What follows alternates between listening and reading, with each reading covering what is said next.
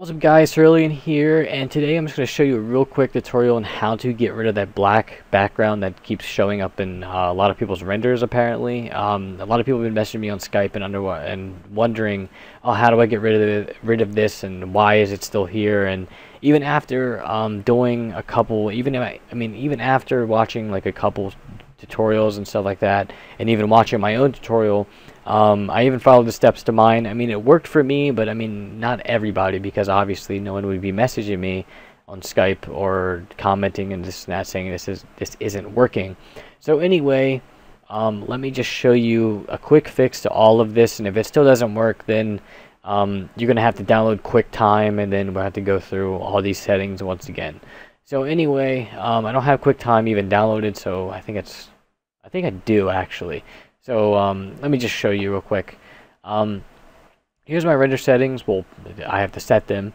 I'm not going to show you mine because there's really no point of just showing you mine and then, you know, just wondering why yours doesn't work, because there's also another step you have to once you render them out. So once you just, you know, finish your render right now and then watch this video. So that's basically what I have to say. Then go to your output. I usually do 1280 by 720, which is 720p. Which is HD, as you can see right here, 6:9. Then I usually have pixels DPI would be 300. It doesn't have to be 300. I'd rather it be 300. Then this will be selected to TIFF. Actually, this will be unselected. Sorry about that. Well, not to be confused, this has to be selected. I just failed on this tutorial earlier. That's why. Yeah, I do have QuickTime installed. So real quick, go into PNG, just go to alpha channel. Then I'm going to go back to these settings in a second, just in case yours doesn't work. And then you can add in your ambient occlusion and this and that, and then I'm going to render this out real quick. Okay, once it renders out, go to File, Save As, and then make sure alpha channel is checked down here and format is PNG. Make sure it's a still image also, unless if you're making an animation that's completely different. Then you can click OK, then save it as whatever. And then there you go. There's no background. Now let me show you real quick. If I take that alpha channel off, if I take alpha channel off, there will be, actually, what am I doing?